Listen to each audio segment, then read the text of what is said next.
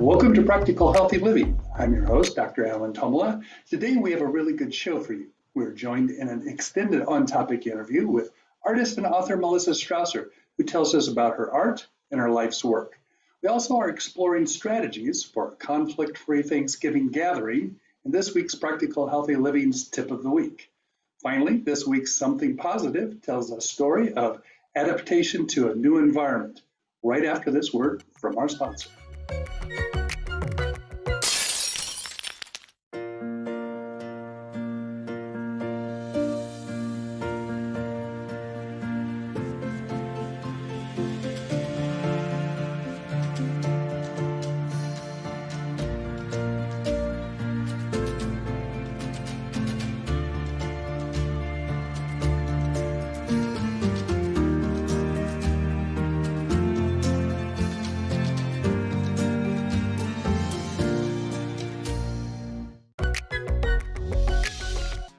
This is where I used to live near Lander, Wyoming, at the foot of the Wind River Range of the Rocky Mountains. It's a popular stop between Denver, Colorado, and Yellowstone National Park. Before COVID required us to resettle to the Midwest, we used to love going out into the Wyoming wilds to shoot photos of animals and practice one of my favorite pastimes, hunting for fossils. Here's where I currently hang my hat today. I thought my fossil hunting days were done, or at least put on hold for a while, but alas, the world is just as old in the Midwest as it is in Wyoming. There's just a lot more ground cover here, hiding things. Here in the city of Richmond, Indiana, near the Ohio border, is a wonderful place called Thistleweed Falls, on an offshoot of the east branch of the Whitewater River in the Whitewater Gorge. Just beyond the falls, along the banks of the stream running through the city, one can find and observe many fossils. Many people don't notice these gems because everyone is captivated by these unique falls in the middle of town. As you search along the riverbanks, I think a good place to start looking for fossils are in areas where rocks have been protected for long periods of time, like hidden by a tree's root system that's now being washed out by the currents. You will have to scan over a lot of rocks, but over time you will learn to start seeing the distinct patterns that fossilized plants and animals leave behind in the stone.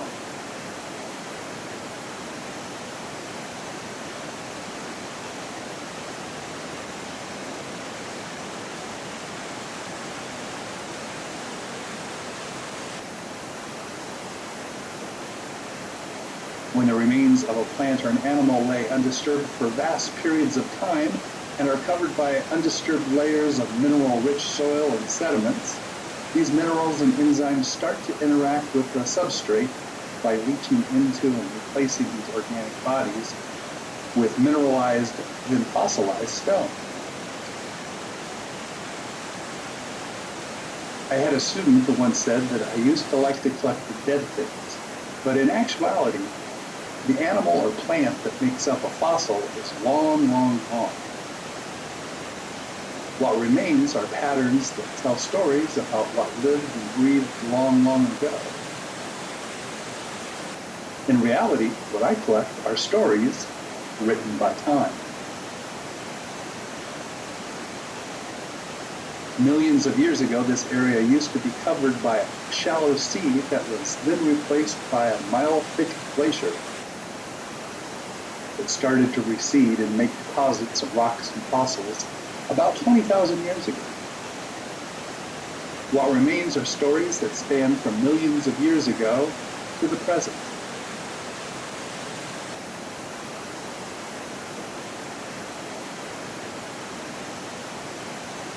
Amid the bryozoan we've seen today, here is a nice impression fossil of a brachiopod.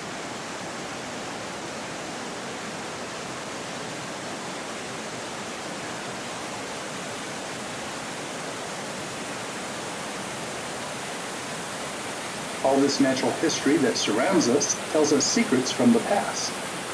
And that's something positive.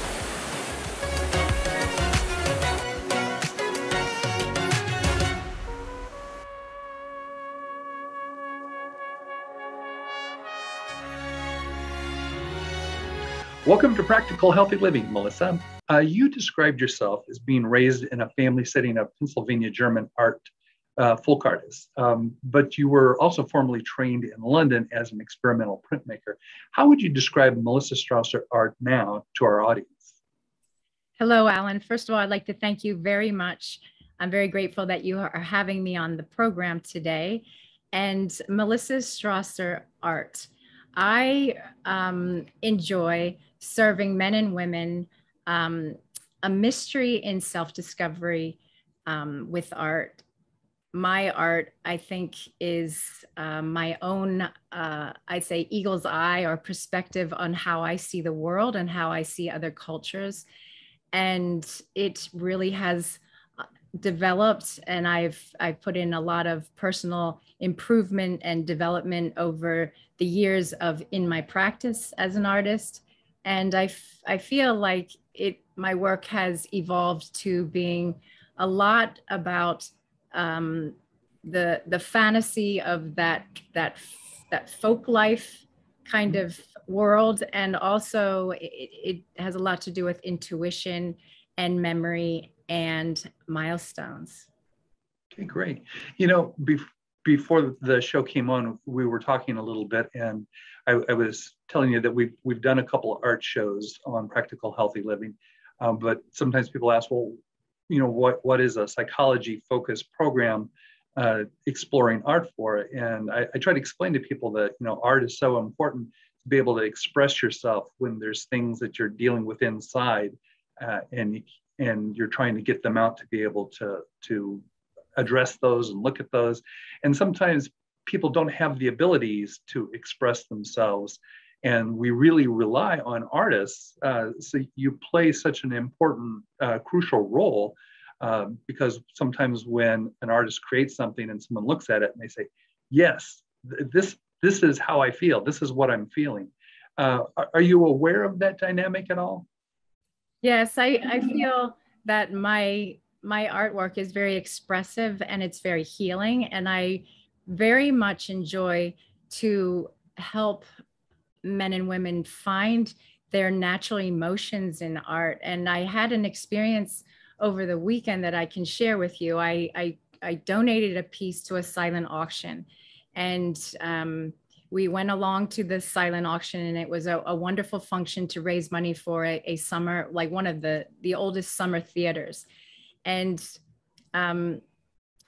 I noticed this couple kept going back to my artwork because the things were on display where people could place their bid. And I noticed this couple, and I went up to them on their second return to my piece, and I said, would you be interested in meeting the artist who made this piece? And their face just lit up.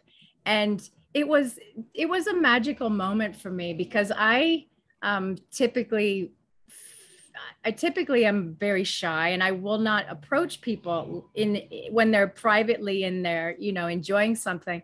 But I just thought, you know, I just want to talk to these people and see. And it turned out that they had come there specifically because they had seen my artwork, and it had spoke to them. And when I talked to them and we shared the story behind the artwork, it was as if I could feel their emotions attached to my artwork. And as I walked away, I wished them the best to, you know, place their bid, and they did get it. But it was a wonderful exchange, and it was a wonderful, I want to say, reward for me to just meet complete strangers who could have an emotional attachment to something that I made. And it's, you know, it is something that is, I think the arts are speak to people in ways that are so healing, and you never really know what somebody's story is or what their struggles that they've gone through. And when you can reach them in that way, it's really what life is all about. You kind of go from being strangers to having a very intimate experience together. That's right. Now you've merged the traditional with the experimental in your work in a lot of ways. What is experimental printmaking versus just regular printmaking? Is there a laboratory involved? Is your work a fusion of these two disciplines, or do you keep them separate? I love your question, Alan. Thank you so much. There should be a laboratory involved for experimental printmaking, and I hope and pray someday that there will be. And I know of some people who are working on that side of things. Traditional printmaking for me is the foundation and the grounding, and it is, I think of Durr's rhinoceros, and I think of Goya's disasters of war. And the traditional can be very rigid. It could be just very stifling, I think, to an artist. And experimental takes that foundation into a whole different way of making art. And the art of printmaking really relies on mark making and creating a mark that could just be moved around, or it could just be repeated as is. And the experimental just really allows an artist to work in a very expressive, natural way. You've said that you serve mystery and self-discovery through your art. What do you mean by that, and how do you accomplish that? Well, what I mean by that is that the mystery and the self-discovery is really how people can find their natural emotions in the artwork. And when you're making an artwork, so much of your feeling and so much of your emotion is being placed into that. And it's also the human touch. You're touching your artwork. And I was actually thinking about it this morning, and I was thinking, I've made several pieces that were commission based for people, but they were commission based on where they would let it up to me of how I was going to create something. And I remember when you're in those final moments of you're cleaning something and you're really refining it and you're finishing it and you're going to pass it off to someone, there's that exchange of energy that goes, it's almost like sometimes you miss the piece when you release it off to somebody, but then you see the joy, or you see their emotion. And I've had many experiences with many people to share that exchange of an emotional charge that is, it's healing for both parties, really. It appears that you've also been involved in metalworking. Can you describe how that has influenced your genre of work?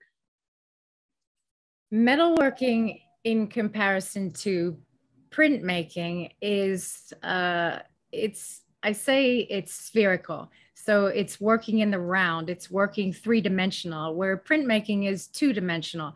And the way in which I learned about metalworking or working in a sculptural way was when I was very young, started art school. I took a sculptural class, and we were going to weld. And I thought, my goodness, this isn't really something that I would ever be interested in doing. This isn't something that I think I can do. And we were given paper to create these three-dimensional objects before we went into metal. And I worked in steel, and steel is a very difficult metal to work in. And I actually still have that sculpture that I made. It was the best welding of the whole class. And the instructor was an Italian man. He took my hands and he said, these are the hands of a working artist. And it stuck with me my whole life. And I was in awe with what I did with welding and with metal. So it stayed with me for a long time. And it also challenged me. And the piece that I had, I kept, I never sold it. And I placed it in my mother's garden so that it would always be there when I would visit her. And it created this incredible patina over the years. And I have it to this day. So that's a nice thing. I'll watch episodes of Forged in Fire, and it's very rarely that a woman will appear on that show. So I'm thinking that when you were first learning these skills, you were probably a minority as a woman doing this. Did you ever get any pushback for that? No, and I never really gave it too much thought because I also went to the sculpture studio when I worked in London, and I had ideas of what I wanted to do and things, but like welding is or brazing, I should say, it takes lots of practice, lots of practice. But there's something about I feel very razor focused when I'm able to follow the light. So a welder will follow the flame, or they'll follow the light. And I think that I never really considered, being a female, using a welding torch. I kind of like the Rosie of the 1960s. I don't know. It was just, when I'm driven to do something, I have that 80% psychology in me always working. Like I know I can do it. I can do it. I can do it. And my grandmother told me, years ago, that she thought that I got the metalsmithing from her father, who worked in blacksmithing or it worked in iron. And who knows, who knows where your DNA really comes from, or your abilities, or that, and also that self-discovery, going back to that, you never really know what you're good at until you try it, right? Absolutely. Yeah. You were trained in England in the printmaking. How is it that a woman from Pennsylvania ended up in London? Well, I decided, growing up or being raised in a family setting of folk artists, I decided I wanted to know what it would be like to be trained. I don't think any artist needs to be trained, but I wanted to know what it would be like to go to an art school. And I wanted to learn how to make things. And printmaking spoke to me very early on in my life. And when I fell in love with printmaking when I was 19 years old, because it took my mind and the mind of somebody who thinks in reverse, and it said, here's a place for you, and here's a place where you can spend the rest of your life, and you never have to retire in this world of printmaking, because it's going to take you forever to actually really master any of this. And I was intrigued by that. So I started to look after people like Robert Blackburn in New York City. And then I ended up being very privileged in getting a full scholarship to go to England. And then that planted the seed in me. It planted the seed in me to find those in England, because I felt England and Germany were the top places to learn printmaking. They're the best printmaking. So when I received this scholarship to go to England, I started to look up people like Bartolomeo dos Santos and Stanley Jones. And one day, this is how this girl from Pennsylvania gets to go to England. I was applying to Pratt and Parsons and the California Institute of Art. I was applying to do a master's, and my portfolio was about this big. It was not anything for anyone to even look at. And I didn't really have the financial freedom to keep putting these applications out and putting them into the mail. So I thought, I'm done doing this, because this isn't going to work. So I quit my job that I was doing. I bought an airplane ticket because I had already completed my first year in England, and I had come back to America, and I had completed my first year on the scholarship. And I thought, you know what, I'm going to quit my job. I'm going to go back to England for 6 months, and I'm going to research the best people to work with in to do a master's in printmaking. And I'm going to do my homework. And I had a boyfriend at the time, and he was to this day, we're very, very good friends, and he's a fountaineer. And I went back there, And I picked up the phone one day and I called this man at University College London at the Slade School, Bartow DeSantis. And I said that I wanted to pursue my life in printmaking, and that I was visiting from America, and da, da, da. He didn't even let me finish the sentence. He said, "Can you come and see me tomorrow at 10 o'clock?" And I went to the university at 10 o'clock that next day to see him with this little portfolio that really didn't mean a whole lot. And he took me up into that department, and I looked around and I thought, you know what? I could see myself working here for 2 years. He said, you'll have your own studio to work in. You will have all of us as professors to feed off of. And he showed me everything. And then he sat me down and he looked at me and he said, I'm going to accept you on the spot. He goes, I only accept 10 people per year on our course. And he goes, but you only have one more obstacle to get through. And that's that you need to go back to America now and raise the money to come back and do it. And I thought, oh my goodness, I got over the hardest hurdle that he accepted me. But just being given that acceptance letter and having that was the most incredible thing in my life. It really did something for me. So I feel that Bartow, I worked with him for 17 years. I learned my craft through him. He was my mentor. He was my friend. He was an incredible printmaker. And I worked alongside of him later on in his life. And before he passed on, I said to him, I had changed the color of his acid. I changed it. We were etching, and his acid was always this beautiful color. And there I am with my plates doing what I'm doing. And his acid bath had gone fluorescent green after I had placed my plates in there. And that evening, he didn't say a word. And that evening we were going to friends of his for dinner. And I said to him, I said, I am so sorry, Bartow. I said, I feel like I'm your worst nightmare. I said, I am so sorry what I did to the your etching bath. And he looks at, and he said, I said, I must be your worst nightmare. And he said, darling, he said, you are the greatest dream. He said, you created in my etching bath something called a Dutch mordant, which is an etching bath that is the most incredible for any etcher to work with.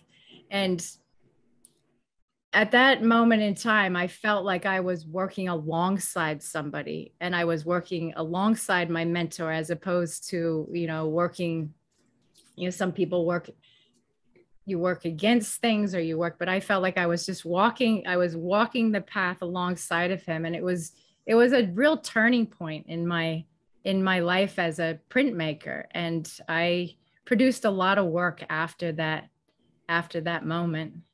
Turned out to be good chemistry. Oh yeah, real good chemistry. I actually, to this day, use a Dutch mordant to do all my etching. I have to ask you, you said that you had to go back to the United States and raise the money. Oh yeah. That doesn't sound like a small feat. How did you do that? And that was the hardest thing that I ever did. I actually was looking through a file recently because I probably wrote to every body that was a funding body out there asking to support me. And I got more no's than I got yeses. I got all no's actually, because I didn't fit into a category that was like, possible. And so I was working a job in New York City for Walt Disney, and I was working in a publishing. And I remember telling the publishers there that I got this acceptance letter, that this is what I wanted to do. They thought that this was like the most amazing. They were so supportive. They thought that this was a must. I had to do this. And I'd say a month before I was supposed to go, And I was still in my mind believing that I was going to go, even though I didn't have the finances to do it. I was believing it. And I believed with all of my heart. And I was very close to my grandparents and my great grandparents and my great grandfather and my grandfather. I was fortunate enough to work with while I was in art school, and I would come back to Pennsylvania and work in my grandfather's workshop. And my great grandfather, we became where I would make drawings and I would send them home, and then he would make drawings and send them back to me. And I had come home one weekend, and I was given I felt like I was given a calling, or I was giving a message. And I decided I was going to make up this beautiful little parcel for my great grandfather and take it to him. And it was flowers from my mother's garden. It was chocolate, which he loved. And I put it in this old cigar box. And I told my mom, I feel this pull. I have to go see my great grandfather, who we called Grandpop. And I went to see him. And when I went to see him, he passed away with me. And as he passed away with me, and he was in his 90s, he was 94. And as he passed away with me, it was my first experience. I was in my 20s, my first experience of losing or death. And I realized that I had to now carry this to my grandfather and tell him that his father had passed away. And I did this whole thing. And the funeral happened. It was a beautiful experience. There was fire, gunfires going off. He was a veteran. He was a firefighter. He was a wood carver. He was loved by his community. He was loved as a folk artist. And I then went back to my life in New York City, and I found myself stumbling around, and all of a sudden I'm at my Walt Disney job, and my phone rings. And I pick up the phone, and it's my grandmother. And my grandmother says to me, "Your grandfather would like to speak to you." Now I was 26 years old, 26, 27. My grandfather never spoke on the phone.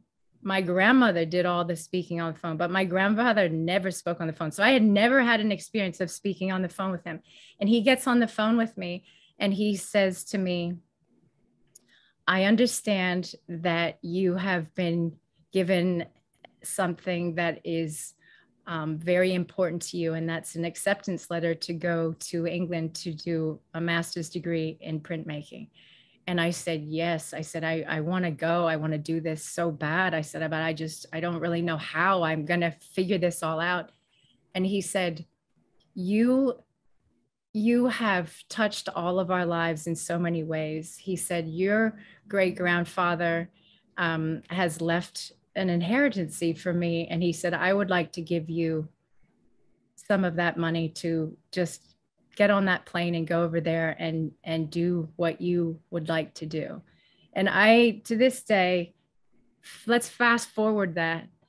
Before my grandfather passed away, he came to me and he said, he said, "You've been the greatest investment in all of our lives." And I was so touched by that. So, it's like generations passing things on and moving the needle and letting things go forward.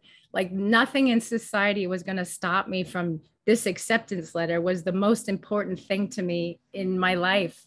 And it was not easy going to England at all. At that time, it was the 90s. But boy, I really loved everyone that I got to work with. I loved the personal improvement that came with all of that. I felt like an ambassador of my own country. And how was I that privileged to? And I felt like I had the power of my family and my footsteps when it came to making art. That's a lovely story. I think that you've also received training in Germany and Portugal. Not so much Germany and Portugal. The training really came from University College London at the Slade School. And then through that was Bartow had then retired after 40 years of printmaking, and he loved working with his students. So he created a printmaking, a Tavira print workshop in Portugal, where he was from, and he would invite students to come there. So I was privileged to go and work there with him after that experience at the Slade. And I then got introduced to his printmaking artist friend, and who also had a gallery in Germany. And then I, followed in those footsteps through Barto to show at that gallery in Germany. And that was wonderful. Fantastic. Melissa, we have to take a break here, but we will be back in just a few seconds. Okay, thank you.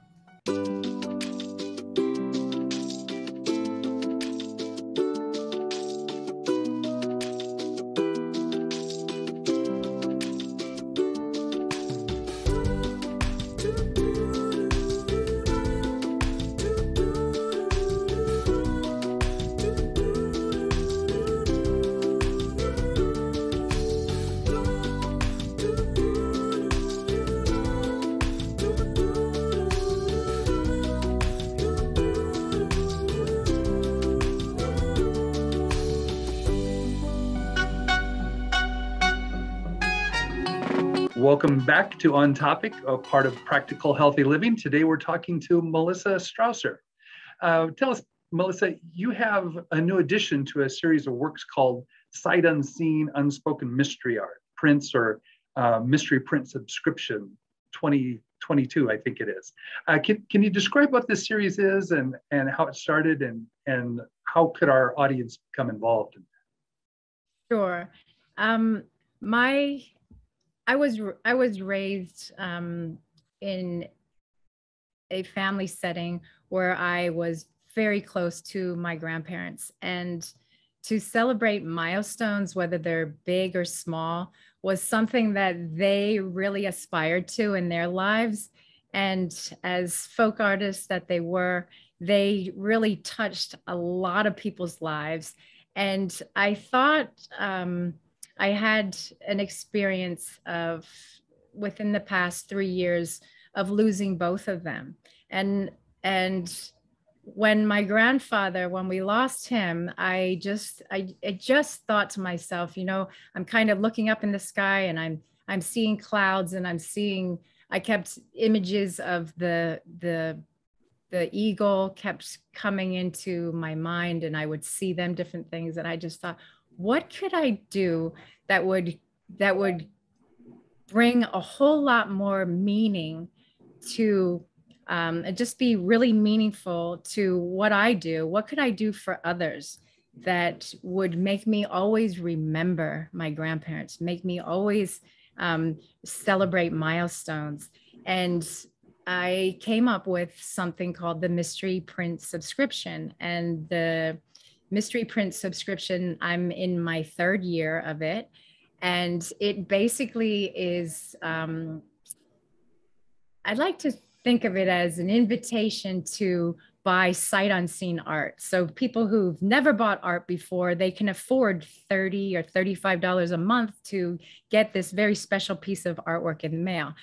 And I call it the unspoken, and meaning they're narrative art prints. They tell a story, and it's almost like unpuzzling. You're unpuzzling a bigger picture. So at the end of the year, you get a full artwork by Melissa Strawser, and it's a print, but it's in 12 pieces, and so it's being put together month by month. And I find it so fun to do this, because there's certain people that have their personalities will just raise their hand right away and say, oh yes, I want to do this. This sounds so exciting and so fun to me.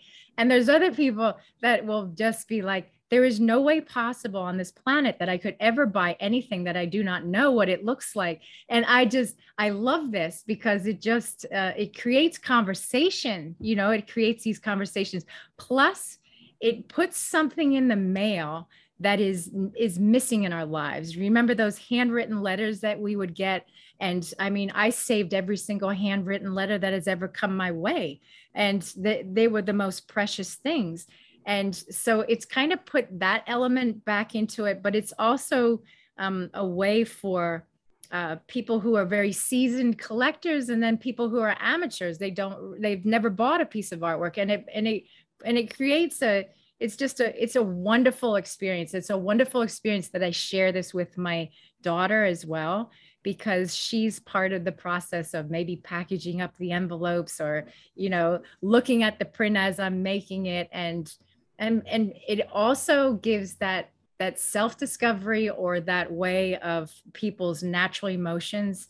They're almost getting the experience of what I get while I'm making it, because they're getting that artwork in the mail through this mystery print subscription. And at the end, I'm seeing an image for the first time too. They're seeing it completed, but I am as well. So it's a wonderful thing. And I'm so grateful that I can remember my grandparents in this way by offering something like this. I think this is like a fascinating way of marketing your art. It reminds me of the Harry Potter series. You know, you have this wonderful book. You know you're going to buy the next book because it's a body of literature, and this is kind of like a body of literature, only it's art, and you get it. You only have to wait till next month to get the next episodes. Right. It's a wonderful thing. I believe that you've written a book, Melissa. Can you tell us what's the name of the book and what is it about?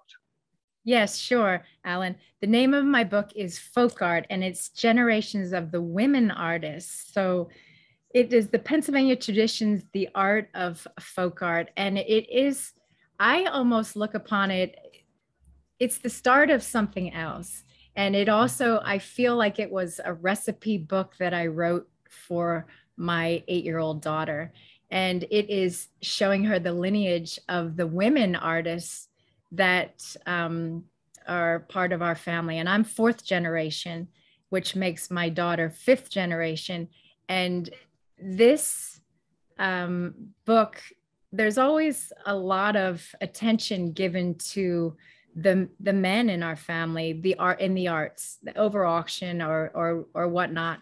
And I just thought, well, there has to be some kind of tradition that's placed upon the women, because the women are the ones in our family who maybe made the choices for what was going to be sold as the artwork, or maybe made the choices for what shows were going to be made the choices for pretty much everything. So I did it as a tribute after my grandmother passed. My grandmother was a centenarian. She was 100 years old, and we lost her in April. And I did it. I did it because I had, when I was in England, I wrote a thesis, or I did a master's on everyday art, which really had to do with kind of the fine art or the traditional, and then those folk arts, and kind of how you merge those two together through printmaking, or Frocht, or what we know as the Pennsylvania German way of what was done at the Ephrata cloisters, and through the Martyr's Mirror, and the lineage of the Mennonites and the Amish and whatnot. So this is like the start of what I could see going into maybe another book about everyday art, or about the folk arts. And so I'm really pleased with it, and I was really excited about it. It's sold a few copies so far, and it's gone into some really great hands of people, and I'm getting really wonderful feedback about it. So I'm really pleased. If people were interested in getting a copy, how would they go about doing that? Oh, they could just go to www.melissastrawserart.com, and you can find it, I think, right on my page. Excellent. To purchase it. Yeah. What other projects are you currently working on?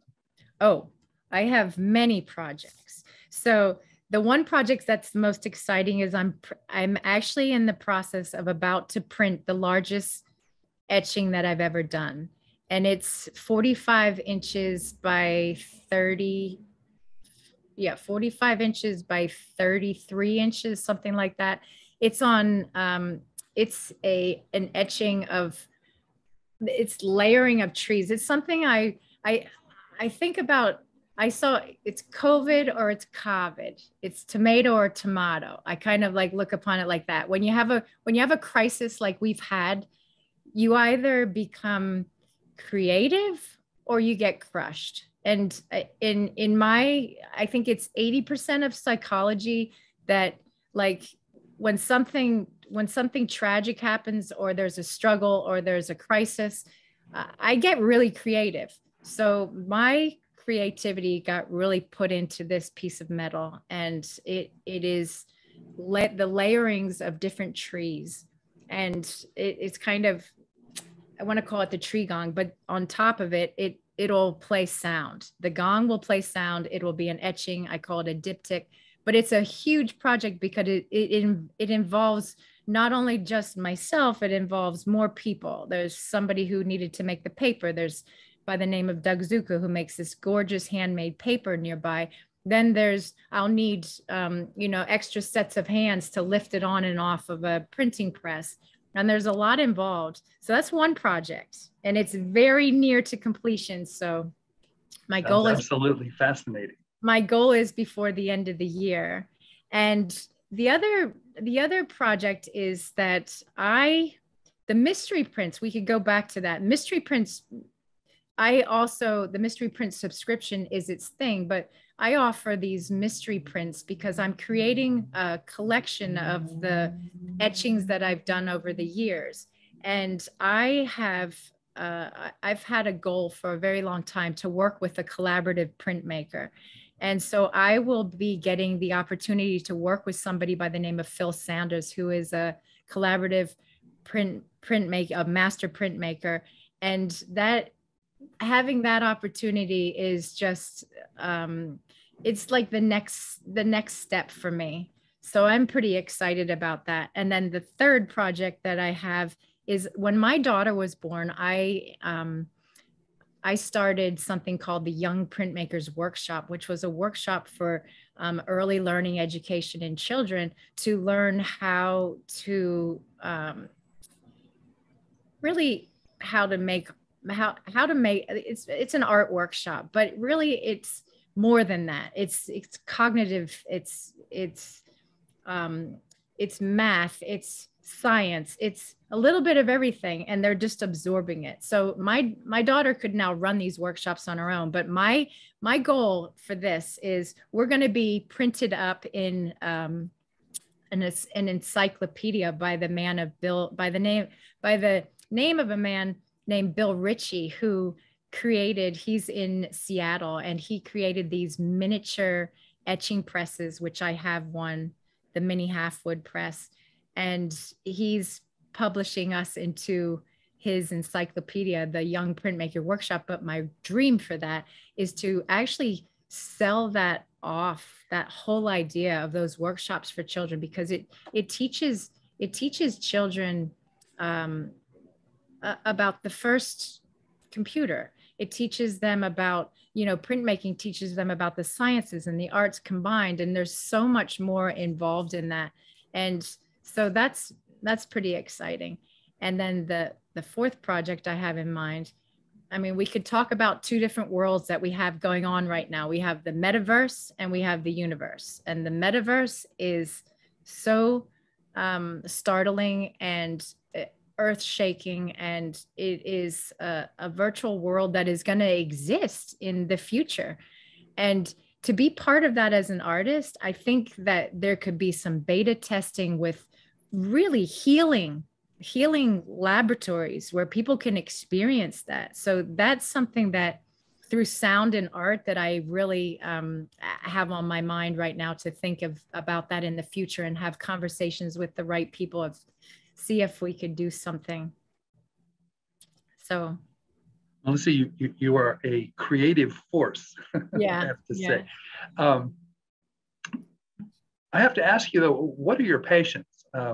We know that you love art, but what are your other passions in your life that make you Melissa Strawser? My number one passion in my life is being a mother. I think that it is the most challenging, beautiful experience that I feel so blessed with every single day. And so that is my greatest passion.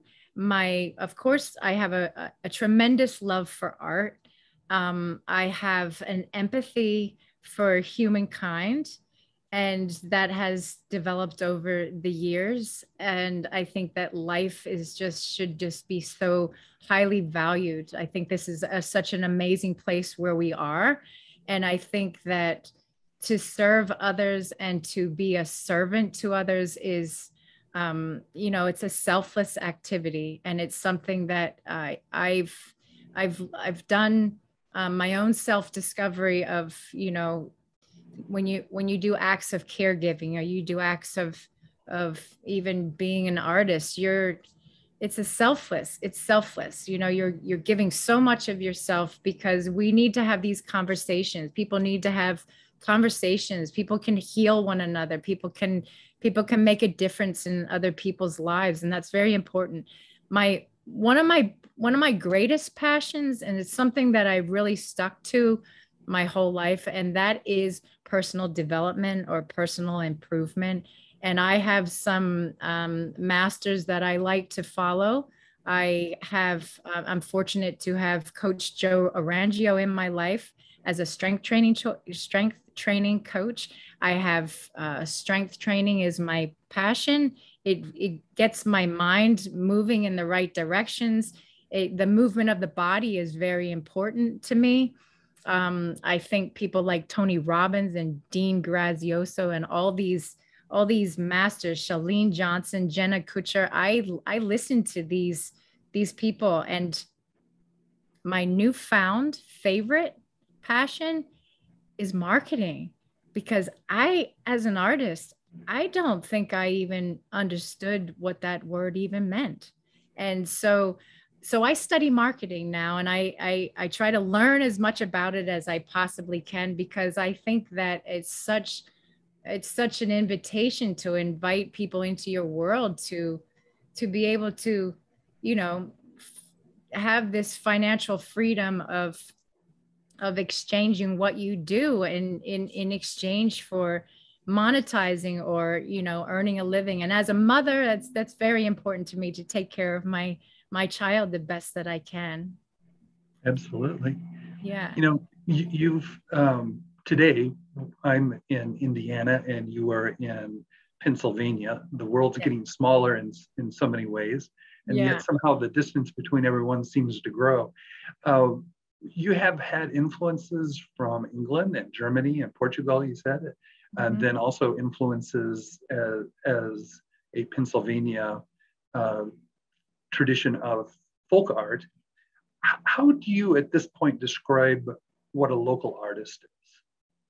Oh, wow. I love that question, because for me, a local artist could be a teacher teaching art to your child at school. That could be a local artist. A local artist could also be somebody who works within healthcare and is offering, art therapy classes for patients who need healing in many different areas. That's a local artist. A local artist is somebody who really, I think, dives into their community and experiences the culture and gives back to that community. So those are just few of my definitions of a local artist. Okay, thank you. I want to thank you for joining us today on Practical Healthy Living, and I do hope you'll come back and join us again soon. Thank you so much, Alan, for having me.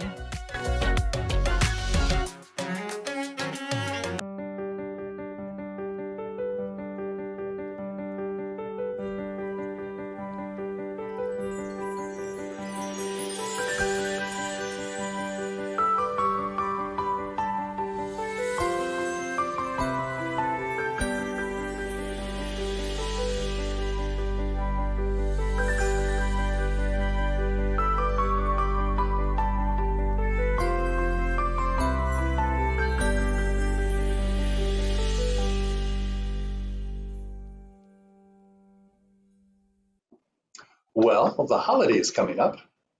If you think about it, though, a holiday is always coming up. Want to avoid holiday conflicts with family and friends? Take control of the process. Over the past few years, my team and I have gathered data on where people learn their values. This is important because holiday and family conflicts often emerge as a result in a clash of values. Our work shows 5 clusters of learned values centering around specific categories of influencers. These include families, peers, religion, school, and mass media.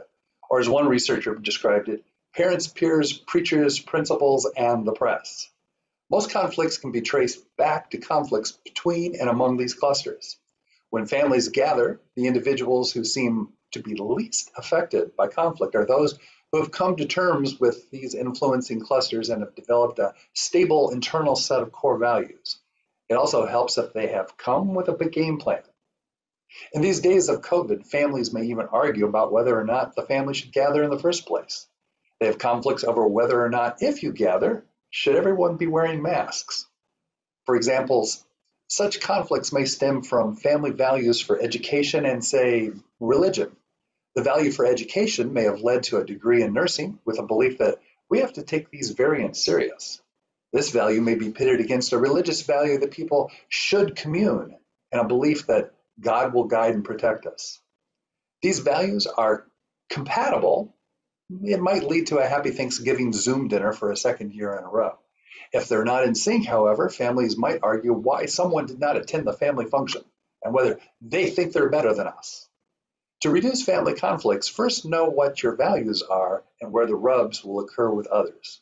You can take charge of gathering if you host by controlling the invite list and setting the ground rules. You can also take charge of a situation if you're not hosting by deciding in advance what your tolerance level is for conflict and having an appropriate escape plan. Better to plan for possible conflicts and have contingencies at the ready rather than hoping conflicts don't occur. A lot of magical thinking occurs around the holidays. This holiday, everyone will gather and just have a wonderful time, right? Yeah, right. In reality, you're mixing a divergent cast of characters with alcohol and the need to release a lot of built-up tension. Yeah, there could be some conflict. Rather than believing everyone will just somehow get along this year, have a strategy. Hopefully one that goes beyond, just don't talk about politics or religion.